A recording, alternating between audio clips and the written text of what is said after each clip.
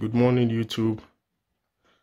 So I have had this this XPS 8940 for barely 3 weeks now, and last night I thought it's about time that I did a review and also address some issues which I have had right from the very first day of use. So this system is spec'd with the Intel Core i7-10700, the 10th generation i7, with 16 gigabyte of memory, 8 gigabyte times 2, and with the Nvidia Geforce RTX 3600 Ti. So in my quest to find a very good system to replace my Acer, which is almost 7 years now, and has begun to really run slow, even upon opening programs like Adobe Lightroom. Yeah, you could hear the system, the fan of the CPU spin, desperately trying to cool the system down. So I came across this offer on the Dell page, on the Dell website, and I felt it was a good system compared to other systems from Lenovo and Acer. So yeah, what Dell was offering me with this particular spec, for that particular price point of 1319, I went ahead and ordered it, and 3 days later it came in. I set everything up, and yeah, right from the start I knew there was something terribly wrong with this system. So yeah, upon moving my files from the old system to this particular new PC, I could see the temperature of the CPU was running really high. So I turned the system off, and I popped it open. So upon opening the system, this is what I came across. This is what Dell, the heatsink Dell placed on the Intel i7 to keep the system running cool. So right away I knew there was a very big mistake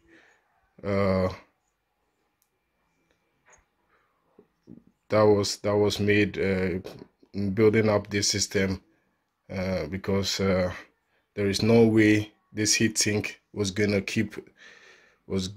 cope up with the kind of heat the Core i7 10th generation was gonna produce.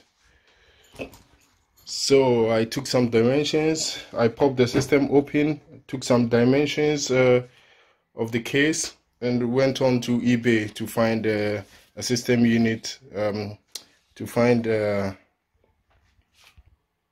CPU cooler that was affordable, and I came up across this offer from Arctic Freezer, the Extreme Arctic Freezer Extreme, going for a very good price point. So I went ahead, and these are the upgrades I have done so far. So aside changing the stock cooler from what Dell was offering me with this Arctic Freezer Extreme,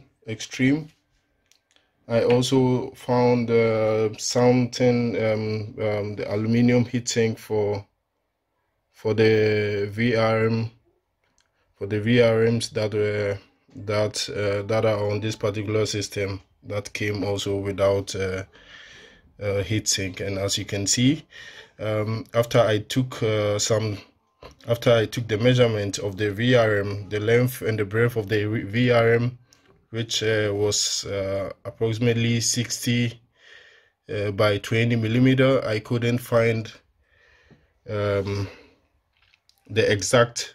I couldn't find a heatsink that fits the exact dimension. So what I did, I searched for VRM heatsink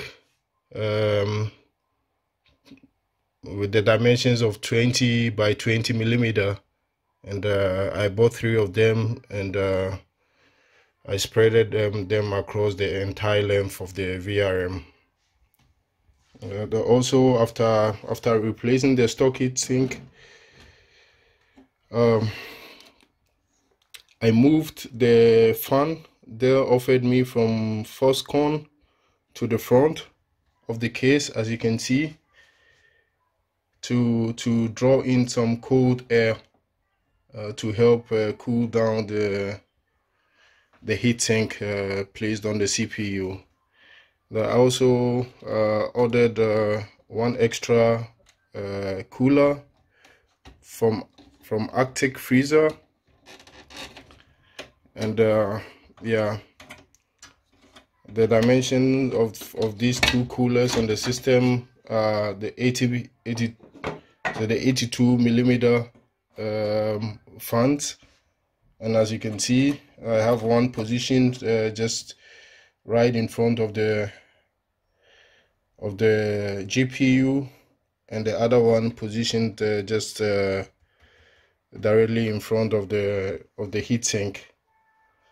So I have in total 3 fans, excluding the one that came with the Arctic Freezer Extreme. I have 3 fans in the system that is helping the heatsink to keep the system cool. Yeah, so I thought I should share with you. I should share with YouTube to help people out there know how I managed to solve the problem with the heating issue with this particular system, and yeah, some of the few upgrades I did. Yeah, so thank you very much, and yeah, it's not a perfect video, but it's my very first time uploading a video on YouTube, and yeah, let me know from you guys the improvements, or if you have any questions or any suggestions, let me know in the comments below. Thank you, and have a nice day. So before I replaced this stock cooler with the Arctic Freezer Extreme, this system was running pretty hot at about 98 degrees Celsius, even when I was running basic programs like the Windows Defender, when I was scanning the system for viruses after moving all my files from the Acer onto this system. Yeah, so even without stress testing the system or running some benchmarks, I realized the system was running pretty hot with this basic heatsink. And yeah, I can say after replacing the heatsink with this Arctic Freezer Extreme, yeah, the temperatures are barely rising to 80 degrees. Even at around 70 degrees, when the fans have not really kicked in, yeah, everything is running normal. And when I'm stress testing the system or running some benchmarks, when the systems, when the fans, all the fans on this CPU have all kicked in, are all running at high RPMs, the temperature of the CPU is maxed at around 65 degrees Celsius, which is almost more than 30 degrees difference compared to when I was using the stock heatsink Dell offered me. So all in all, I can say these are pretty good upgrades I have done so far, and yeah, maybe in the future I would replace the two fans that came with the system, the two fans from Foxconn, because these two fans are pretty loud. If I disconnect the two fans from Foxconn, leaving the one that is on the Arctic freezer extreme and the one the 82mm fan I ordered extra from Arctic cooling, yeah, the system runs pretty silent. And yeah, I would say upon this basic analysis, yeah, I would certainly upgrade these two fans from Foxconn in the near future.